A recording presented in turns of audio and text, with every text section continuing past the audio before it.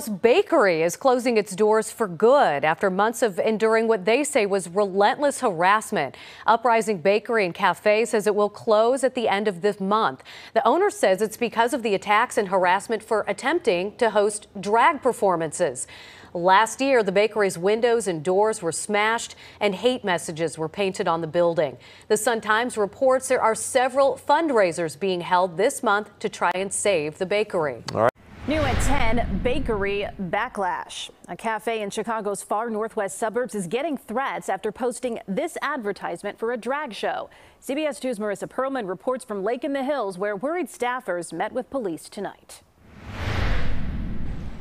Threatening notes and even human feces have been left on the door of UpRising Bakery and Cafe. Now protests are set for Saturday when that drag brunch is set to take place.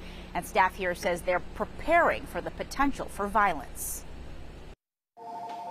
Hi, this is Jenny with UpRising Bakery and Cafe. How can I help you? The phone is ringing off the hook at UpRising Cafe and Bakery.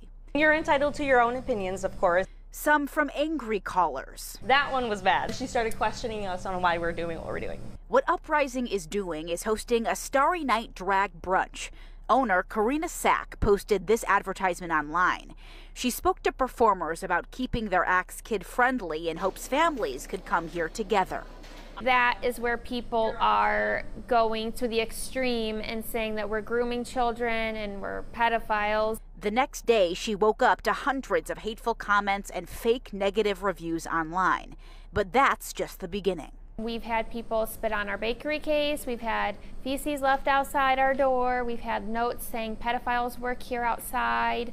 And even Wednesday, police had to escort a woman out from the business after causing a scene. I have never seen this kind of hate in the community. Karina created the event in hopes of bringing in more customers. Inflation has been hurting her bottom line.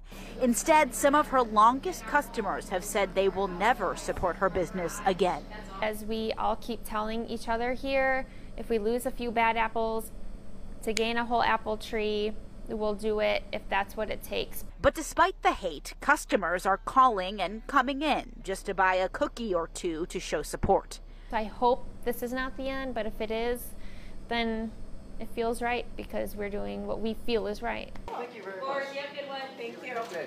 The Lake in the Hills Police Department says they started receiving messages about the performance in early July, but also say the event poses no violations to their city code. In Lake in the Hills, Marissa Perlman, CBS 2 News. A Northwest suburban bakery that became the target of anti-LGBTQ protesters may soon be closing its doors for good. The owner says she can no longer deal with the endless harassment. UpRising Bakery in Lake of the Hills came under fire last July when it announced plans to host an all-ages drag brunch. The show had to be postponed after the store was vandalized. The owner says over the last 8 months, she has had to deal with hateful comments, negative reviews, and disruptive protests, which she feels have driven customers away. Unless she can somehow make up revenue losses, the bakery will close at the end of the month.